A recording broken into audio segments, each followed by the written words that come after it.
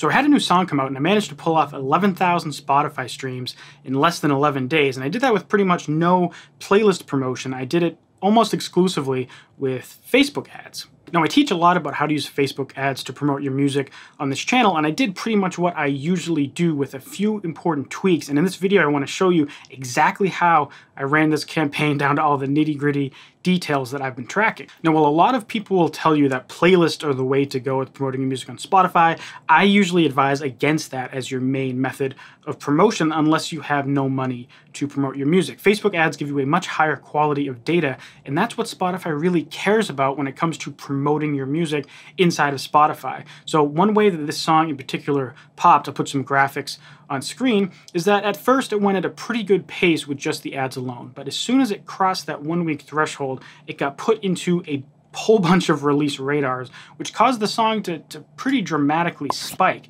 Like, it went from 924 streams per day up to 2,800 streams on the following Friday, and then it's still getting a good amount of traffic from release radar. And I wouldn't be surprised if it also gets on Discover Weekly after a couple more weeks. So the most important metrics that Spotify cares about, at least as far as I know, is the save rate of the song, the repeat listens of the song, and the follower or fan acquisition rate of your profile. So meaning that the save rate is when people click the heart, the repeat listen rate is if people listen more than once. On playlists, that doesn't happen very much. And then also the follow rate, which means that if someone, like if 1,000 people listen to your song, how many people actually end up following you? And playlists are horrible at this because people just click a playlist and listen most often passively if they're working out or if they're actually working their day job.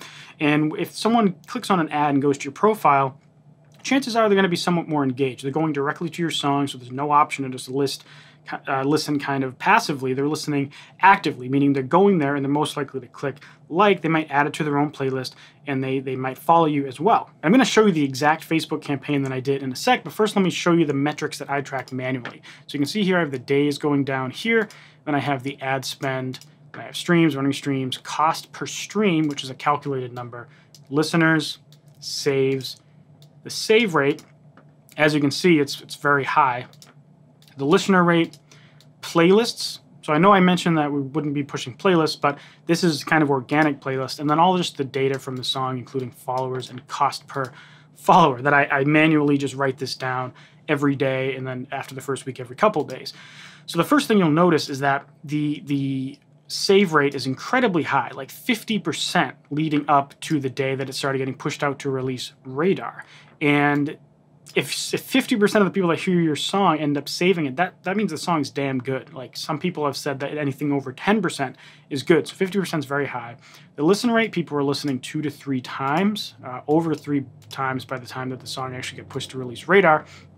And just organically kind of pushing it out with ads, a ton of people add it to their playlist. Like, it's on 253 playlists without playlist pitching. And sometimes these playlists actually get a good amount of streams, even if it's just repeat listeners from the person who owns the playlist. And then you can see here in terms of, this is just like where the streams come from. At first, it's mostly profile listens. And then the listeners that add it to their own playlist start to kick up streams as well. So that's what this column is here. Other playlist is mostly my playlist, so I have my own playlist that I have with a good amount of traffic, and I put my own songs in there, of course. So that's what this other playlist mostly is. Now, the algorithm side, you can see at first it gets pushed out to like my followers' release radar, and some of those people check it out, which is fantastic. But then it gets pushed to release radar of people who don't follow me, and that's because the song has such a high save rate, has such a high listen rate, and the follower acquisition is pretty high. So then all of a sudden it spikes, and I start getting, about a third of all the traffic just for free from Spotify promoting it on other people's release radar that don't even know who I am. Then, of course, that leads me to the whole 11,000 streams. Oh, it's actually about 11,000 streams in 10 days. But yeah, it's killing it.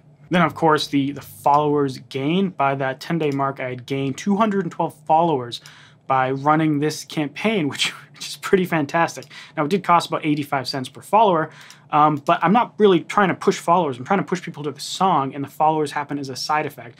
There's also an unlisted category here of Instagram followers, which I think I gained like 100 Instagram followers as well, which is also fantastic. So now let's dive into the Facebook ads side of things. this is the campaign that I did. You can see there's two campaigns, one for Spotify, one for Apple Music. For the most part, we're disregarding the Apple Music one, but it is essentially identical. And the way I did it here is I split tested different audiences.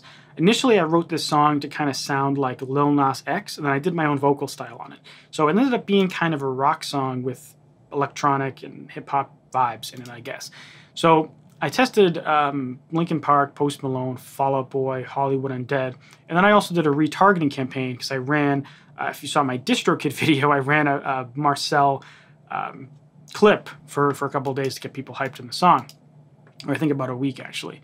And you can see that I got a lot of data out of this. Like Facebook automatically optimizes, but I learned that Linkin Park fans and Post Malone fans, which is kind of crazy because those are kind of opposite spectrums, were the most likely to engage. And I was getting about 9 cents to 10 cents per conversion, which is really good. So let me describe what a conversion is. So in particular, when people clicked on my link, they didn't go straight to Spotify because that gets a lot of fake clicks, bot clicks, accidental clicks, and stuff like that. And so instead I took people to this page right here. This is a landing page where I put Spotify and Apple Music links, and then when someone clicks one of these buttons, it registers as a conversion. So for 10 cents, someone clicks on the ad, goes to this page, and then clicks one of those buttons, and then that triggers the conversion, and that's what the cost, the actions per 10 cents is.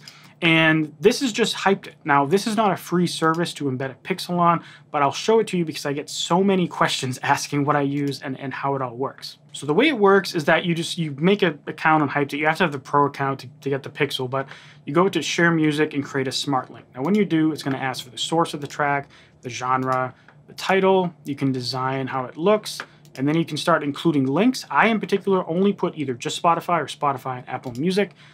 And then the audio preview, I turn it off because sometimes people will just get to this page and listen there. And I don't want them to do that. I want them to go to Spotify. So I turn off the audio preview. And then here is where you embed your Facebook pixel. And this is what's going to allow you to track the conversions. Then you just click update, and now everything is set on this page. So let me show you how this works on the ad side. So when you set up the campaign, you're going to click the conversion type. And I started it off at $20 a day.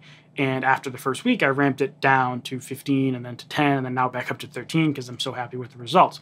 So once you do that, you're going to be creating your ad set. And if you're confused by all of this, I do have plenty more videos in this playlist that you can check out to kind of go through step by step some of this stuff. I'm kind of just showing you the highlights here. But when you get to the ad set, which is this part here, this is where you define your audience, but it's also where you define your conversion event.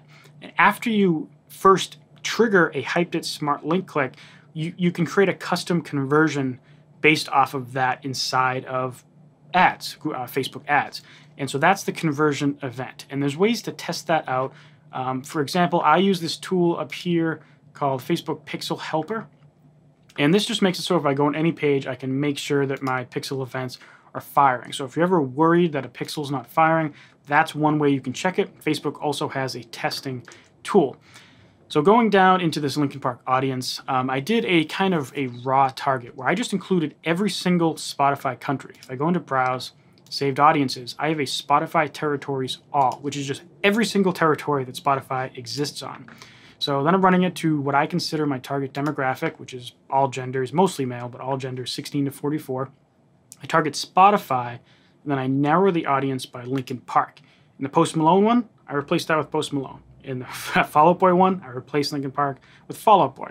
And that's all that is. Now, just like a lot of my other ads that I run, I do them in the stories placement because I find that's where people already have their sound on, and that's where they're most actively going to hear what I'm pitching them, and they're going to be more likely to go and listen. I found it's a little more expensive when you're going on feed placements. You might find a different story depending on your type of music. Now, one thing interesting that I did that differs from my previous campaigns is inside of each ad set, I have 4 ads. I didn't know what was going to register the best with the audience, so I just made 4 ads. 2 just have the album artwork and are 2 different parts of the song, and the other 2 are me like singing / rapping over the song. I just like dubbed recording, fake recording over the audio or the final song, and I thought that might perform best. And if I go here, you can see it did indeed perform best by far.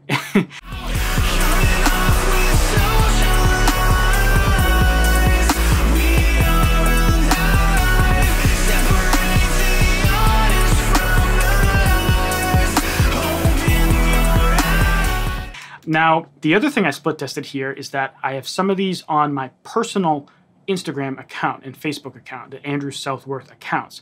And then the other half are on my Genera Studios ones, because I wanted to see if having your music on your own profile or on your like a fake label or promotion company profile would skew the results at all. And first glance, it shows that yes, if maybe there's something in the eyes of the viewer where if they see someone self-promoting, it looks a little lame, but if they see a company promoting them, it looks a little more legit. Now, I need to test this more, but just to kind of show you what I did, that's what I did. Now, just to show you the Apple Music one, it's the exact same thing. Like everything set up identical. The only difference is instead of targeting Spotify and these artists, I target Apple Music and these artists. One interesting thing is that if I go to my dashboard here, we actually see that, you know, out of 4,000 people that went to this page, 2,000 something clicked, and 91 went to Apple Music. But if I go back to Facebook ads, you can see that 174 went there and triggered a conversion. So that means some of the Apple Music people just went to Spotify. So I'm guessing people have both,